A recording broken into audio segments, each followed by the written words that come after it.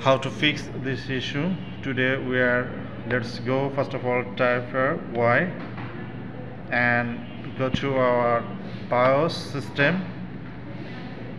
Just apply factory default and exit. Apply. That's mean we have our BIOS need to resetting and reconfiguration need to. Let's go. We are yes. Factory restart and reboot. Just we are waiting. I think our BIOS is often is done. I think our problem is fixed. Our OS is often is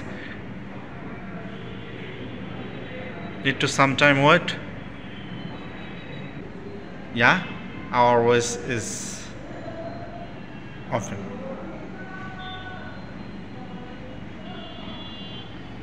We are waiting sometime. Yeah, our operating system is on. Our computer password here is our I think our operating system is open. Thanks for watching.